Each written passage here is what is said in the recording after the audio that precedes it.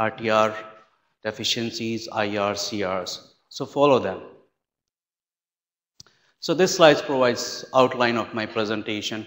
I'll briefly talk about RTRs and deficiencies and how we can avoid them. Then moving to the considerations of selection of dissolution method and acceptance criteria, how we at biopharmaceutics see it. So briefly we'll talk about what we have done previously, historical perspective, then moving to current perspective, little details on that. Then I have put some slides for common dissolution deficiencies. It's mostly take-home message. And then before finishing, we'll talk briefly about how we are moving forward in biopharmaceutics towards the dissolution. So let me confess, I stole this slide from Varun. And you have seen this slide in the morning. But this pie, which reflects the deficiency related to RTRs, 5% are due to dissolution. 5% is a big number. We don't want to see that. We want to see a zero there. We want dissolution-related RTR deficiencies to be out of this pie. That is our goal, and we can do it together. So these are few deficiencies that you might have seen in the morning, and I have listed them again. It's like incomplete dissolution data. When you have multiple strength, data not provided for all the strengths, for modified release products, ER products kind of things, so you don't have multimedia dissolution testing. And when there is a need for alcohol dose dumping, the data is missing. So what we advise in those situations? A simple advice is select your method appropriately. The method should be product specific, and that's the keyword, product specific method. Okay? Submit dissolution method information in completion. Partial information does not help us. It does not help you too. So whatever method you are using, provide a justification. Why you selected that method? It's not like you just went to some reference and then USB or somewhere, you picked up the method and put it there. No, there should be some rationale behind it and put it so that filing friends can look at the justification and they can receive the application nicely. Once you have selected method, justification, provide complete information data. As I said, we are a big fan of n is equal to 12. So provide complete set of data. We also look at the dispersion of the data. So provide means, ranges, those kind of things. And plots, they are big help. For modified release products, in particular the extended release product, we want to see data for in multi-pH, and this is mainly for biowaiver purposes. For some applications, modified applications, so modified release products, we want to see alcohol dose dumping potential, right? Whenever that is the case, provide that information and provide that in completion. Now this is case of functional stored tablets too. When the tablets are stored and you can break them to dose, we want to see dissolution data with after splitting the tablets. So provide that data. So in my opinion, this product specific guidance provides you a lot of good information. What kind of data we are looking for. And you can go there, find that information and submit the data as per the guidance page. If you have questions, and this is the link for that. You must have seen this yesterday.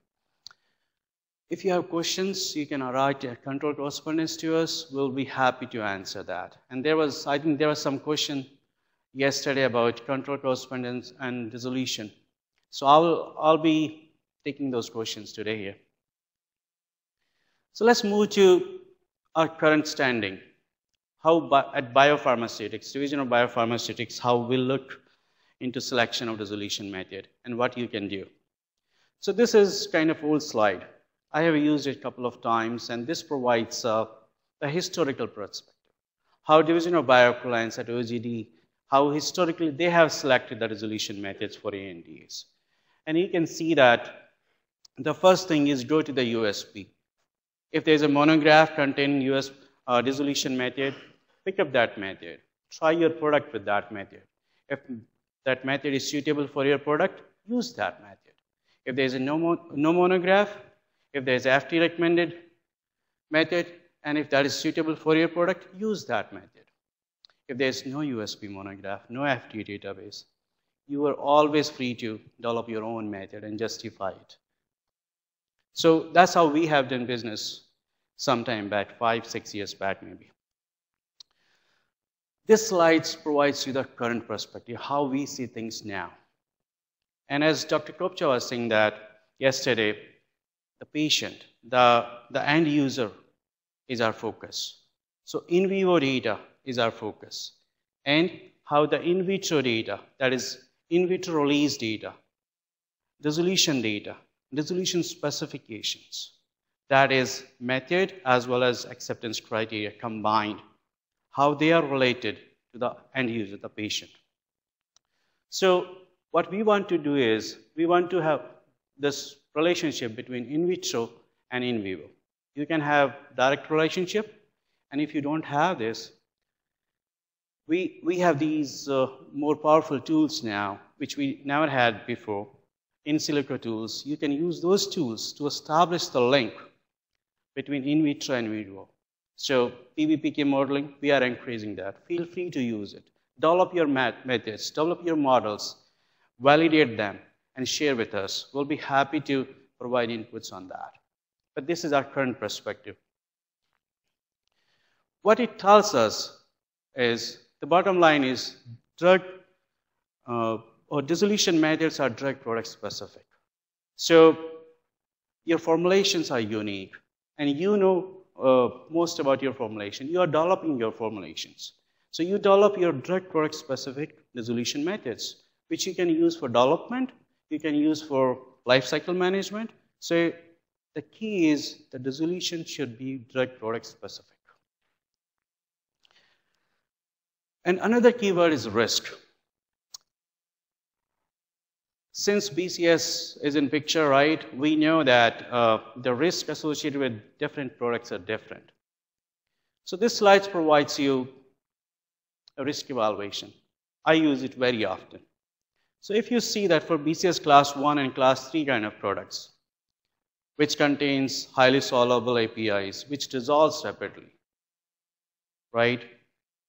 And when they reach to the intestine, they are kind of in solution state. The risk is low. When the risk is low, you do not have to spend too much of resources in developing a new method. Whatever information is available, please use that. However, when the risk is high, like in BCS class 2, class 4 drug products, we strongly recommend you to have product-specific method which evaluates the risk, which ensures the quality of the product, not only at the beginning, but throughout the life cycle of the product. Go to this 2017 guidance about BCS, and I think it provides a good source of information. So moving to 2018 guidance for IR products, which contains highly soluble drug substance and which dissolves very rapidly, right? So if your product is something like it's not ODT, it's not sublingual tablet, it does not contain NTI, narrow therapeutic index drug, rapid onset of action is not needed. It's not like for angina or something like that, or migraine. And your product does not contain any excipient, which has potential to affect the absorption, like mannitol, sorbitol, or SLS, or those kind of surfactants, right? And you have determined that your product is pretty stable. It remains there. There's no increase or decrease in dissolution, assays, and all that. Then follow the guidance. Follow what the guidance is telling you to use. So the guidance provides 2 dissolution methods. So as per guidance, you can use USP Epidus 1, 500 ml HCl, USP Epidus 2, same conditions, no surfactant. Okay, let me take a step back here. Whenever you use this, please provide us equilibrium solubility data across the pH. That is a big help. We can evaluate the risk much better. One more thing. If your product has been designated as BCS Class 1, Class 3 by the FDA, my opinion is you should be able to use beyond HCl. So if your product has been designated BCS Class 1, Class 2, I think you should be able to use pH 4.5, 6.8, or whatever is appropriate for your product. And when you use that, feel free to propose these kind of acceptance criteria, not less than 80% Q in 30 minutes. We'll be happy to take it. When this happens, you do not have to worry much about USP method or FDA recommended method. Simply use these conditions and justify why you are using it for DFR people so that they can read your justification and accept these methods as is. No issues, no IR potential. So we can significantly reduce the IRs following this way. But remember, evaluation of the risk is the key. Go back, take a step back, understand your product, evaluate the risk, and then decide. Okay. But we know that not all products are low-risk products. There are other products too. There are BCS2, Class 4 products too. There are products with highly soluble drug, but they release slowly because of other reasons. And we strongly recommend you develop your own methods.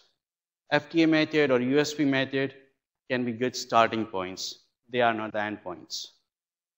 You can use those methods, but when you use those methods, optimize those methods. Demonstrate that those methods are suitable for your product. So they are product specific. Right? Modified release products. You understand modified release products are high risk products. So we want to understand the risk associated with it and how dissolution and dissolution method and dissolution acceptance criteria, that is dissolution specification, can mitigate the risk associated with these modified release products. So methods are case by case. You have different formulation. You have unique formulation. So the selected dissolution method should be able to meet your unique needs. Feel free to develop your own method. Demonstrate that it's suitable for your product. Optimize the method. When the risk is high, optimize it more. But how you do that? So when you have to optimize dissolution method, there are three elements to it. The first is evaluation of the method. So you select a method, you evaluate that, and how you do that, we'll discuss that. And this is the key element. Demonstration of the discriminating ability.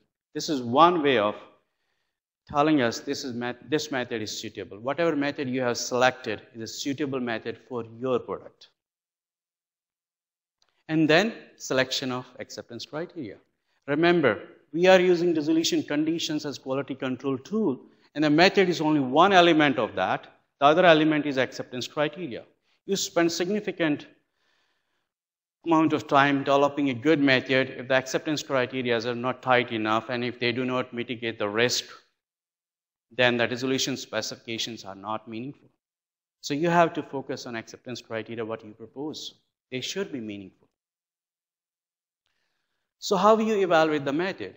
So the basic, go to basics. Start looking at solubility. Solubility in aqueous media, solubility in acetone, methanol, alcohol. They are useful for some other scenarios. For us, biopharmaceutics, when we are developing dissolution methods, we want to see solubility in aqueous media across different pH values. That helps us to evaluate the risk. That helps you to understand your product, understand your method. Sink conditions. We have been using sink conditions for long. But let me tell you that they are not required. They are just recommended. If you tell me, I have a method, but I don't have sink conditions, but I have IV, IVR, IVC, and it can predict the in vivo performance, I will take that any days. So understand that part. You don't have to use sink conditions always.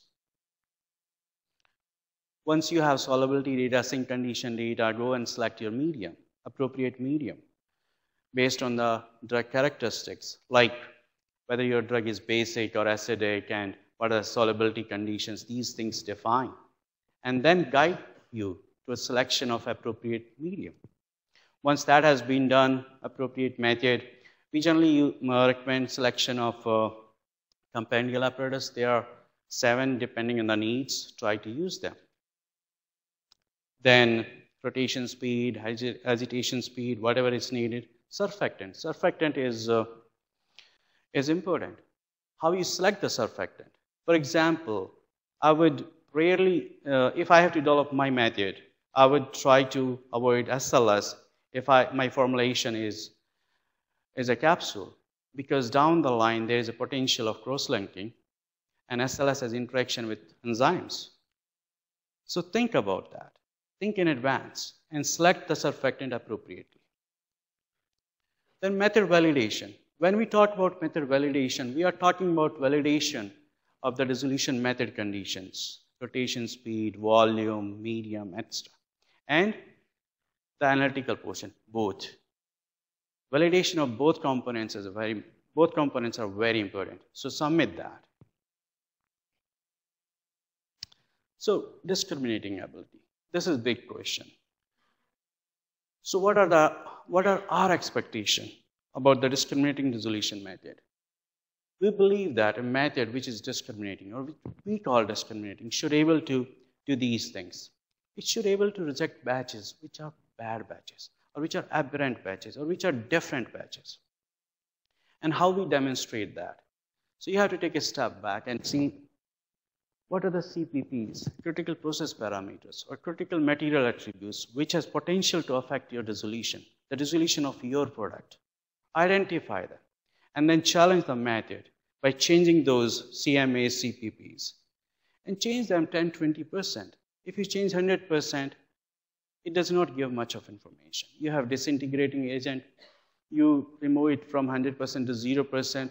Well, we know that most methods will pick that up, but we cannot say that it's a discriminating with regard to change in disintegrating agents. So select those changes prudently.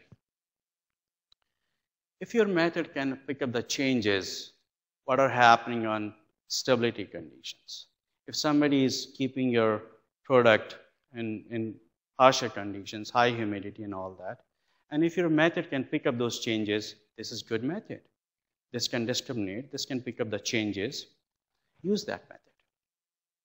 And this is one big thing. I wish I could change the order, keep this last point as first point, but the expectation becomes too much then. If somebody asks me what is a discriminating method, in true sense, a method which can distinguish a bioequivalent batch from a non-bioequivalent batch, that is discriminating. If you have that method, share with us. We'll be happy to take that. When I say that, go back and see your pilot studies, your field studies. Use data in there and try to demonstrate your method can pick up those changes. That is very, very important in selection of dissolution method. Setting acceptance criteria. That is one critical element of dissolution specifications. When we set up acceptance criteria, we look into the BE batch data, exhibit batch data. But you have to understand, if BE batch data is like that, the exhibit batch data cannot be like that. If the exhibit batch data are different from the BE batch, you have to look into that. It's difficult to put them together then. Why they are different? Find reasons for that and modify it. Our expectation is all the batches should be performing similar to the bioequivalent batch at time of approval and throughout the shelf life. So as I said, we are a big fan of these profiles with n is equal to 12. Use that. And for IR products, put up acceptance criteria where when Q is equal to not less than 80%. So look into your data. Do not propose acceptance criteria based on some other sources. Your product is unique, your dissolution method is unique, and your dissolution acceptance criteria are based on your product performance. So use your data to propose something. For slow dissolving products, and carbamazepine is a typical example, there are other products too. You can use multi-stage or more than one time point acceptance criteria. For modify or extended release products, we follow the same thing. One major difference is the window, plus minus 10%. So it does not help us if we propose, for example, if the data is 50% in 4 hours, and you propose an acceptance criteria of 35 to 70%. It does not help us. It does not make the method as a good quality control tool. So propose your acceptance criteria prudently. Otherwise, that will generate another IR. We can certainly reduce it if you propose the acceptance criteria which are meaningful and your product specific. So in general, for MR products, ER products, we tend to have at least 3 points. But if your formulation is complex, we can have more than 3 points. Like it contains IR, ER, DR components. When the profile becomes complex, it warrants more appropriate dissolution acceptance criteria. So pick up the points, pick up those inflection points which can reflect the changes happening. So how we do it? So we evaluate all the data available. We start with the VE data and put all the information together on table. Look into the CMC information, look at the bioequivalence point estimates, windows, 90% confidence intervals, and CMC information, discriminating ability. And we try to put acceptance criteria which can ensure similar or BE product performance throughout the shelf life. So this is the key. So this slide provides an example. So this is a BCS class 2 kind of drug product containing a low soluble drug substance, and the dissolution can be affected by the particle size. And you can see that the lower bound is the lower bound limit of the particle size distribution of this drug substance, and the upper bound is the upper boundary of the particle size distribution. So this line tells us that around 15%, the upper bound has crossed 80%. So we may be inclined to put acceptance criteria at 15 minutes, which will give us a good discriminating ability, because now the dissolution method and acceptance criteria combining can discriminate a method from a method which is using drug substance of much higher particle size. But we were lucky in this case. So what we found was the lower bound and upper bound, there was biosteady. The applicant demonstrated that these limits, the products using drug substance in these limits are bioequivalent. That was very helpful. And we could move the limits to 80% Q in 30 minutes, keeping the discriminating ability of the method, because here at 30 minutes too, we can tell very safely that drug product, all these drug products are bioequivalent to the clinical batch. Okay, common deficiencies. So this is one of the most common deficiencies and generates a lot of IRs from us. And we can certainly reduce it with your help. So many times the dissolution acceptance criteria which are proposed are very wide. I mean, think your dissolution is happening in 10 minutes, 100%, 95% in 10 minutes. And the proposed acceptance criteria is 70Q, 75Q in 45 minutes, 60 minutes. It does not help. We will not accept that. So this will generate an IR. So be prudent, propose an acceptance criteria which is related to your drug product performance. And here, basically, I'm summarizing how you can take it. So for low solubility drugs, draw a line where it's N is equal to this, Q is equal to 80%.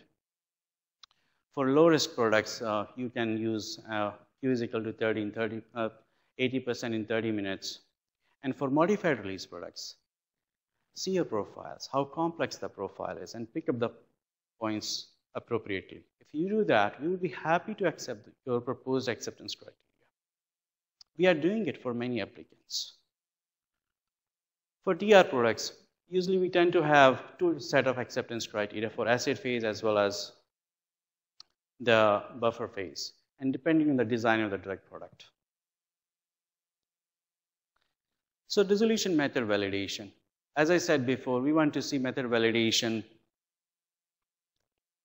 of both the components, the method as well as the analytical portion. Functionally stored tablets. So when the tablet is stored, there's a potential that somebody may break it, and so we want to ensure that both the split parts, the in vitro performance are similar. So you need to conduct dissolution with both split portions. And this is how we recommend that you should do that. If you have this complete information and data, I do not anticipate an IR for this reason. High variability. High variability in dissolution data is very common. So whenever you see high variability, identify the root cause of high variability. Whether it's coming from your product or process or the method, right? So if you see the data that's going to FDA, it contains high variability, try to resolve that. And here I'm not talking about high variability at 5 minutes, 10 minutes. That does not bother me at all. I mean, it can be high, we understand it very well. I'm talking about high variability at later time points. For IRs at say 30 minutes, the mean dissolution is 95% and few units are 75%. It does not help. We need to address those things. Why that's happening? If that is happening due to dissolution method, improve your dissolution method. If that's happening your process, due to your process or product, improve your product. So what we want to see is there any potential of this high variability which can affect in vivo performance? You should address that question. I understand that. You may probably not able to resolve high variability issue in every case. So address that. So incomplete stability dissolution data. So as we were talking during stability too, mostly we see 1-point dissolution specification, stability data. What we want to see, and we are propagating this idea for long in NDAs, and we have been telling this at NDAs too, that we want to see complete dissolution profile. That is important because if you want to demonstrate the discriminating ability of your dissolution method with regard to stability conditions, and we want to see the profile, whether profile is shifting or not. 1-point dissolution data does not help us. So please provide that. SPEC change, big help whenever you do SPEC kind of changes. But whenever you do that, use dissolution, provide complete information, complete data, use the batches which are more relevant. Fresh batch, the expired batch data does not help us. So complete information on pre-change, post-change, and for modified release products, at least 3-point dissolution data. My personal opinion is profiles are always helpful, whether it's coming from modified release products or IRs. They help us to understand the risk. So if you can generate and submit profiles, I understand it takes time. I understand it takes effort. But it helps us to evaluate the risk. If you do that, this will generate less IR. And we can approve it in first review cycle itself. So this is IVRT related to solid dosage forms, semi-solid dosage forms, creams, and all that. In general, we do not ask for dissolution specifications for these products. And there is a challenge when spec kind of change is happening, right? We want to see in vitro release data for these products. So you need to develop an appropriate method and validate it and show us that method is appropriate for your product. My personal opinion is what you should do is when you are developing your product, you should develop the method there itself and to us. we will evaluate that information at the beginning itself. You can use this method for product development or whatever reasons. Keep it and keep it approved, and then you don't have to use it if you don't have to. But you can use it when spec kind of change is happening. The benefit of this approach is you will have always data, dissolution data or drug release data with your biobatch. So moving forward, so this is the key. The end user, the patient or subject who are using the drug product is key. And we try to establish dissolution specification method and acceptance criteria, keeping our focus on the end user, the patient. And we strongly believe biopharmaceutics can play a significant role. We have seen it in so many applications. Biopharmaceutics play a pivotal role there in linking the in vitro performance and in vivo performance. You try to do that. It will be very helpful for you, for us. It will, if you use that, I anticipate less IRs, first review cycle, approvals and all that. So please use that. And if you have questions, ask us, control correspondence, those kind of things. So we are moving forward more clinical relevance areas. Use biorelevant dissolution media. IVIVC. I understand IVIVC expectation is too high sometimes. Try to do IVIVR. Use PBPK modeling. Use in silico tools. And then evaluate the risk associated with your product. Because the two words, drug safety and drug efficacy throughout the life are very important for us. So evaluate the risk associated with your own product and then develop product-specific dissolution methods. Develop it nicely, validate it, and then implement it. And the acceptance criteria are product-specific. So propose your own acceptance criteria based on your own product and dissolution performance. When you do that, put all the information together and then propose it. If you take that approach, I do not anticipate many IRs. So conclusion, and let me read it. It's what we have seen is refuse to receive and filing IRs, dissolution deficiencies can be avoided by submitting complete information. This is our experience in the last couple of years, many years, I guess. We have not seen major biopharmaceutics issues leading to CRs. Sometimes it happens, but we can certainly avoid it by developing a more product-specific dissolution method. These are the considerations that I have tried to list here. You can take that home.